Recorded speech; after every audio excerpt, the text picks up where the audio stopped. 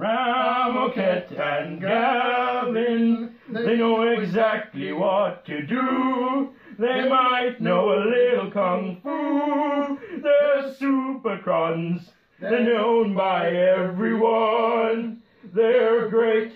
They're best of mates. And they fight for what's at stake.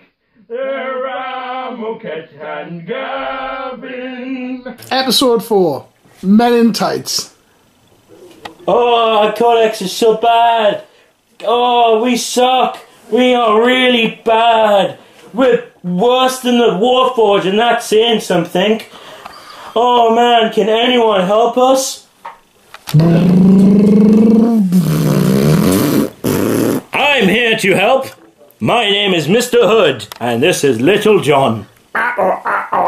We will give you this rhino. We took it from Dodgy Dave, a rich man, to give to the poor. Thank you, Mr. Hood. No problem. I am just doing my job. Fluffy! Ramoket and Gavin. Throbbing. What's going on here, Mr. Hood? You can call me Throbbing. You've been pinching vehicles from Dodgy Dave. Why? Steal from the rich and give to the poor. Well, who are the poor here?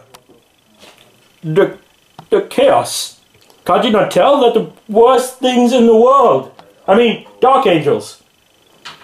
I feel for them too. But you can't just steal things from people just to give to someone that is poor. Yes, you must do the GW way. And you must not give anything to chaos. You must make them poorer. I see. I understand now. Otherwise they will never learn. Yes, I understand. They'll be pretty much like orcs next.